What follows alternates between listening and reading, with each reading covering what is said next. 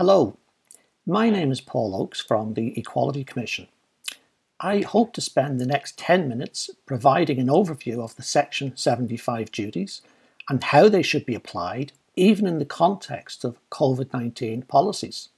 The webinar is aimed at all of those in public authorities with responsibility for policy development and review, and for those making important decisions in these challenging times. So to recap in relation to Section 75, public authorities are required to pay due regard to the need or desirability of promoting equality of opportunity and good relations to specific equality groups. These duties are statutory duties. They are ongoing or continuing duties. They must be taken into account in an appropriate way when decisions are being taken and policy being made. Each public authority has its own equality scheme, which lays out its commitments and the practical ways in which it will comply with the Section 75 duties. But in this context, the Equality Commission recognises that Covid-19 related policies may need to be developed quickly, and they may need to be implemented quickly and relate to very challenging decisions. But it is important to remember that these policies can have an impact, and sometimes an adverse impact, on certain of the Section 75 groups, perhaps on occasion compounding existing inequalities. So it is important to remember and to take this into account as a policymaker, but also to be cognizant of the fact that the Section 75 duties continue to provide a mechanism to identify and address adverse impact, and that's called mitigation. So public authorities need to be cognizant of the fact that the statutory duties continue to apply. The Commission has no power to suspend them or revoke them, and they remain important duties. So what can public authorities do to ensure that they comply with their duties? Well, firstly, they can continue to try and focus on the duties as far as practicable and to demonstrate this. Secondly, and very importantly, they need to be cognizant of their equality scheme commitment to screen all policies and to screen policies at the project initiation stage, not at the end of the implementation stage. Screening remains as important and must be considered by public authorities.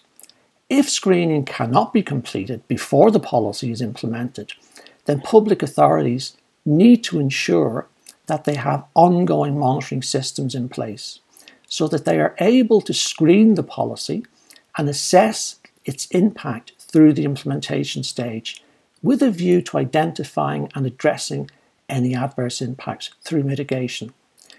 Finally, public authorities should be able to demonstrate how they have complied with their duties in a practical way through maintaining written records.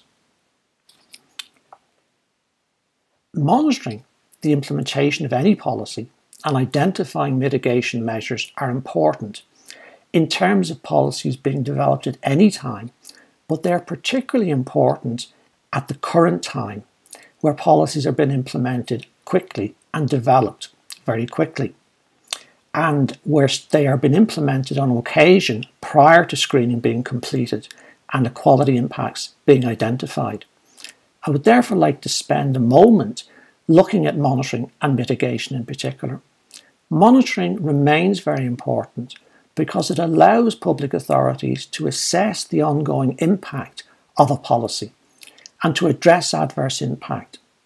And as a result of that, and consequentially, to use mitigation to minimise adverse impact or even possibly to eliminate it. And we should also remember that consultation, particularly in relation to impact assessments, remains an important part of each equality scheme.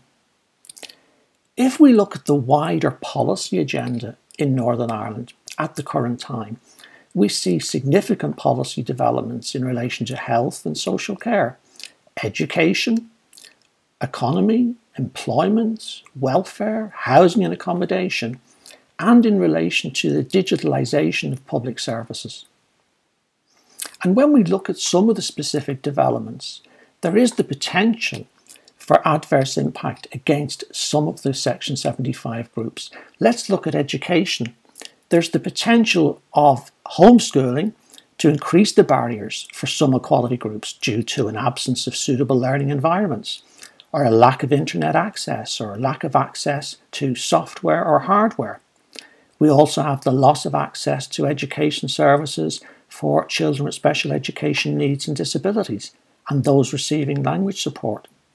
If you look at health, there have been significant policy developments in relation to the provision of physical and mental health care, the provision of support and equipment, including PPE, for those providing key services. So these policies clearly have a potential to create an impact and an adverse impact.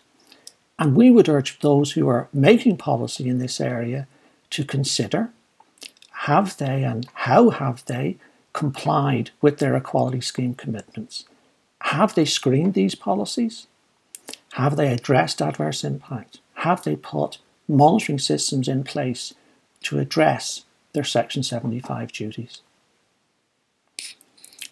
In conclusion, we want to remind public authorities that the Section 75 equality duties remain in place, that public authorities' commitments remain in place, that those commitments require that public authorities screen all of their policies, that they address adverse impact through mitigation, and they reduce adverse impacts. The Equality Commission remains open for business.